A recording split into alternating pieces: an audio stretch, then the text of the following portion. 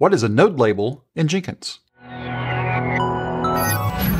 Here's today's starting point. I have a Jenkins LTS controller version 2.414.1. I've also got 3 agents attached to this controller. Now let's take a look at the documentation for agent. And specifically, we're going to be taking a look at the node parameter. Now what we can see here is that agent node label, give it a label name, behaves the exact same way as agent label name. However, node allows for additional options such as custom workspace. So before we get to custom workspace, let's go ahead and create a job using node label. So let's go ahead and create a job called node label. So we'll type node label, select pipeline, click OK. Let's just use the hello world as our starting point. So instead of saying agent any, going back to the documentation, we're going to use agent node label.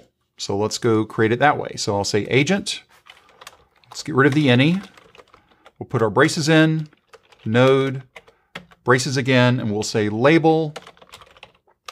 And we'll say the label of Linux because I know that's one of the labels for one of my agents. Let's go ahead and make a change down here to the body of our job. I'm going to say sh. I'm going to sleep for 5 seconds. And then I'm going to echo hello.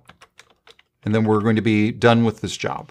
So let's click on save and click on build now. If we go back to the dashboard, what we're going to see is that the job was scheduled to run on agent 1. So if we go ahead and go back into node label, take a look at the output, we'll see that yes, we were running on agent 1, we slept for 5 seconds, and then we said hello. But notice here that we were running on agent 1 in home vagrant agent workspace node label. Well, let's say for a moment that I don't actually want my job to run inside of that specific workspace. How do we do that? Well, let's go back over to our documentation and we're going to scroll down just a little bit below the section with the parameters. And what we'll see here is a section called Common Options. Label is the one that we just used. And now we can use Custom Workspace. So what we're going to do is we're going to modify our node to now use a custom workspace. So let's go ahead and go back over into our job. We're going to modify the job to use this custom workspace. So we'll go down here and right below label, I'm pasting in custom workspace, and then I'm specifying on that agent where I want the workspace to be. Now this workspace doesn't have to exist, but it has to be in an area of the agent that the credentials that I have that I've connected to from the controller to the agent can access. So I know that I'm currently connected to the agent using a credential of Vagrant. So I know that my home directory for Vagrant is home Vagrant. And then I'm just creating a new workspace directory underneath that home directory. So let's go ahead and click on save and click on build now. If we take a look at the output of number 2, what we'll see initially is that we're running on agent 1 in home vagrant agent workspace node label. But then we are running in home vagrant my custom workspace, and then we run the job. This isn't really that exciting, but let's check this out. Let's go back into the job. Let's modify the job one last time. And this time what I want to do is I want to go ahead and touch file.txt.